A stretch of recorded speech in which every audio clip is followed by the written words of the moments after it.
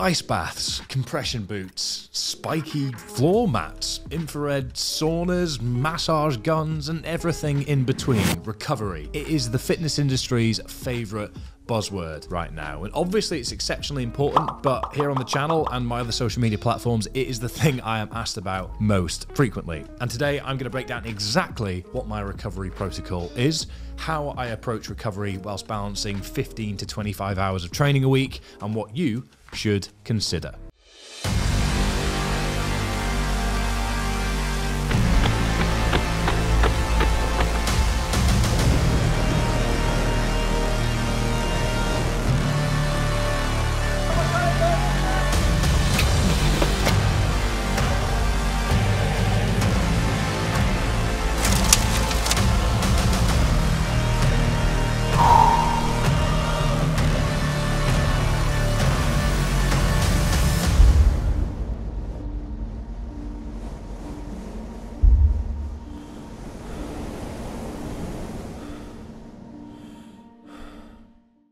So if you're new around here, I'm Fergus Crawley. I am a hybrid athlete, the internet's least favorite term at the moment, but nonetheless, I balance top-end strength training alongside ultra-endurance, triathlon training, and a whole range of things either side of that as the year goes on, depending on my training goals. And along the way, I've been documenting a lot of that online, here on YouTube, on Instagram, and reluctantly TikTok. And the question that often comes up quite a lot is how I manage recovery. And I think what a lot of people are expecting is which gadget, which gizmo, how can I spend money on boosting my recovery? So today I'm going to run through the 6 things that I do to boost my recovery and the 6 things that you should consider to boost yours. So number 1 is above and beyond the most important, and that is sleep. Not very glamorous, not very gadget, not very gizmo, I know, but I really do want to emphasize today that the basics are what matter most. Sleep is paramount to recovery, and it's kind of the bottom of the pyramid of considerations when it comes to getting it right. How many of us watching right now can honestly put our hand up and say that we've nailed it? I know that I sure can't, and therefore that is really the first thing that we should consider on a day-to-day basis as to how well recovered and how much control we're taking over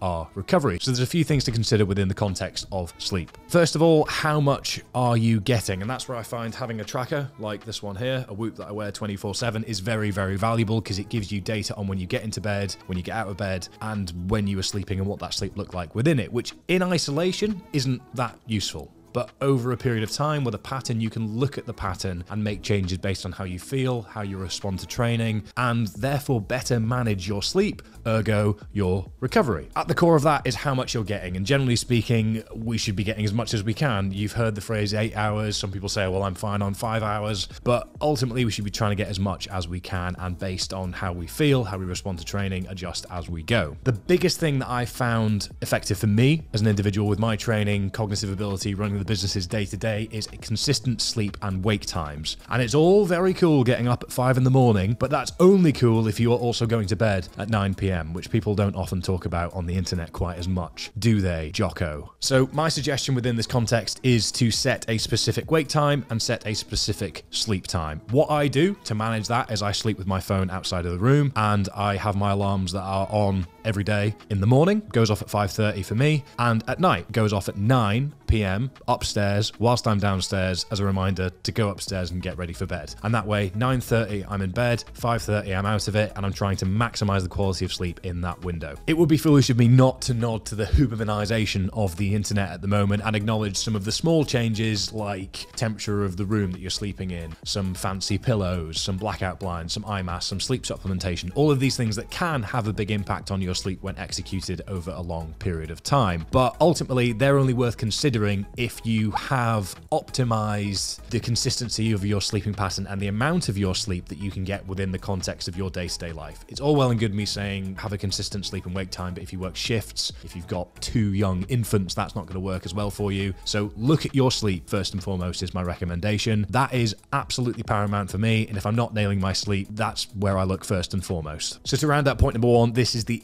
absolute foundation because you can't ice bath your way out of poor sleeping habits. And point number 2, you can't ice bath your way out of being overtrained either. And that might be upsetting for some of you to hear, those of you that like doing double training sessions every day, sending it, redlining, woo, sweat as a metric, all this very designer, fashionable stuff to do on the internet these days. But what matters most is your training programming, first and foremost, because essentially if you're trying to manage recovery within the context of training as an athlete, as an individual, then training should be a significant component as to where you look first. There's a concept called MRV, maximum recoverable volume, which is entirely specific to the individual and isn't actually something that we can track with metrics. But what we're essentially trying to do with training, in very simple terms, is sit just below our MRV week by week and build up the contributing factors to MRV as time goes on so that we're adapting and becoming more efficient and having a higher work capacity. But my MRV is quite high through 15 years of training and a big commitment to that throughout those 15 years. Whereas for somebody that's training for the first year, their MRV is going to be much lower, which means that doing loads of training all the time because they saw somebody on the internet do it, an infrared wrap around your stomach device isn't going to be what helps you manage that. It's going to be more effective, more individualized training programming. The way that I approach recovery within the context of training programming is trying to make sure that I don't overspill my MRV, which is having, first of all, specific goals that I'm training for, which means that we can work backwards from that to set specific training around my lifestyle, the work context, and the family context that I'm operating within, so that my training programming is specific to me and what I can tolerate on a week-by-week basis to make it sustainable over time. And then thirdly, adjust and adapt as the sort of punches of fatigue creep in over time, because you might expect that 12 sessions a week as you're training for a triathlon are going to feel like this, but you might get to the end of the week and feel like you've been hit by a bus. And the important thing to do there is to look at the training programming, look at your sleep habits, and then determine what to do next. And if that means that you adjust things, you reduce volume, you reduce intensity, you maybe take a session or two out, then so be it. But that is what sensible programming looks like and sensible adjustment looks like, especially if you're approaching this from a hybrid training point of view where you're trying to balance strength and endurance, because they are at opposite ends of the spectrum. As I say time and time again on the channel, more is not always better when it comes to training, especially if across disciplines. And for a lot of people that train recreationally, randomization can make it very difficult to manage and predict fatigue and therefore manage and predict recovery. So specificity is king when it comes to fitness as a generalized statement, but the more that you add randomization, the more that you go off plan, the more that you chuck in things here or there that are unpredictable and are new or higher volume or spikes here, spikes there, the more of an impact that's going to have on your ability to recover. And a foam roller is not going to be the thing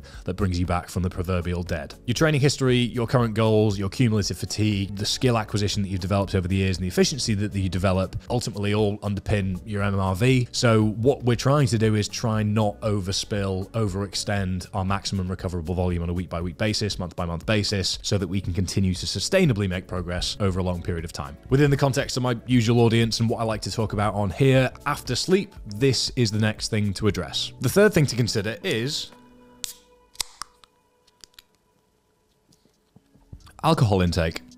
Because if you've worn something like this, or Ring, or another smartwatch device that tracks your HRV in any way, you will see how much of an impact even a couple of drinks can have. So the way that I approach alcohol is something I've spoken about on the channel before. Videos on the screen for you just here. Look for this thumbnail. But my approach is generally minimize, but don't demonize. There'll be stag do's, there'll be birthdays, there'll be weddings, there'll be big events that I'll go to where I'll justify being very British and having many beverages because there's a rugby player within me that just won't die. But for the most part, I avoid alcohol because it has a huge impact on my sleep, and the cumulative effect of that over time is that it's pushing me closer and closer to my MRV on a week-by-week basis. The brain fog, any mild hangover, any dehydration that comes from it as well is something that I'm trying to avoid. And in trying to optimize the suboptimal, as we like to do with hybrid training, every controllable that I have, I try and act upon to get the best out of myself on a week-by-week basis. And one of those things is reducing my alcohol intake. So what I do is I keep the fridge at home stocked with days which are alcohol-free.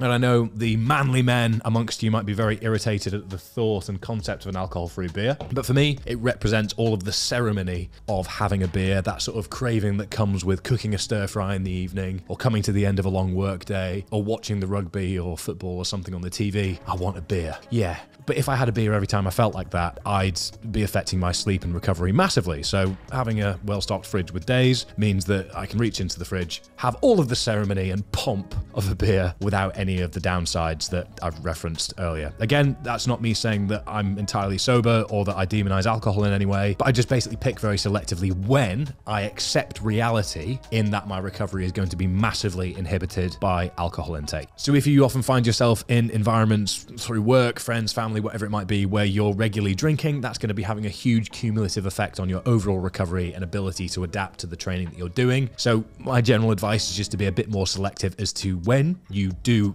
accept reality and compromise your recovery, because that is something that you're doing. It's a choice. Accept that they are choices and do everything you can within the context of what you want to achieve to optimize your sleep. If you want to save 20% off days, if you're in the UK, and stock up your fridge like I do mine, especially given it's dry January currently, use the code Fergus20 to do so. Link in description. So the fourth thing to consider is kind of along the same lines, which is nutrition, and that food is ultimately fuel for our brains, for our performance, and obviously for just general existence and the human condition, but we all knew that, I'd like to think. One of the biggest mistakes that I often see people make when it comes to balancing strength and endurance goals is inadvertently or accidentally putting themselves into a deficit, therefore affecting their ability to recover, affecting their ability to adapt to the training that they're doing. And that often comes from coming from a gym background or a sports playing background where you know what your maintenance calories are, you know what your food intake looks like, and then you start adding running, cycling, swimming on top of that, and you don't account for the increase in expenditure that occurs on a week-by-week basis,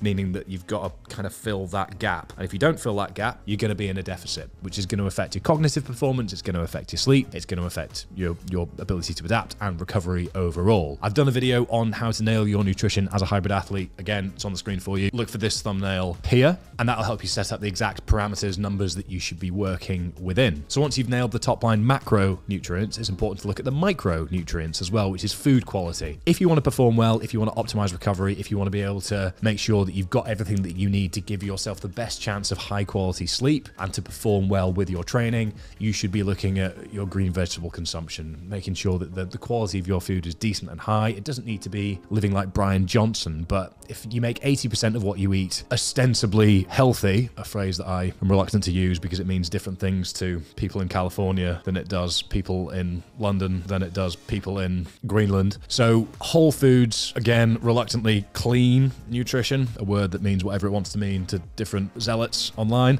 And then 20% can just be function driven, a squares bar before training, a packet of sweets on your long run at the weekend, etc., etc. Nail the foundations, execute the basics well, and everything upwards from there. That's what I really want this video to be about as a whole, but especially within this context as well. So look at your hydration, look at your nutrition around training, during training, and that kind of a little bit feeds into food timing, which generally has been demonized a little bit because it used to be if you split up 6 meals across the day, it's better for fat loss because it increases your metabolism, and that's been debunked. But meal timing can have an effect on your performance from a training point of view, but also from a digestion point of view, and, drumroll please, how that can affect your sleep. So if you're eating quite late at night and finding that you're still digesting as you're going to sleep, then that can compromise the quality of your sleep, and that is the foundation that we're working from. Final point on this is caffeine. I have a strict caffeine curfew of midday because caffeine has a much longer half-life than a lot of people expect. So if I'm going to bed at 9:30, I want to make sure that there's absolutely no residual caffeine in my system that could be compromising my sleep, whilst I can get to sleep okay with a bit of caffeine in my system. And I know the baby boomer generation like having coffees after their dinner for some reason. They can get to sleep okay, but the quality of sleep is going to be affected. And the compounding effect of that over time can be huge when it comes to recovery. So if you have consistent sleep and wake times, look at your caffeine intake, make sure that you're not absolutely sending it on caffeine day to day, and have a curfew. And that can be one of the biggest things you can do to impact your overall recovery and dependency on caffeine to get through the day. If we can break that cycle of waking up tired, reaching for a coffee or a can of Monster or something, and then hoping that we can keep that up before we go to bed, and then doing the same, rinsing and repeating, then we'll be in a better place overall. The next point to consider is your ego. And by that I mean rest. Rest and recovery are almost synonymous, and that's for good reason, because rest is a huge contributing factor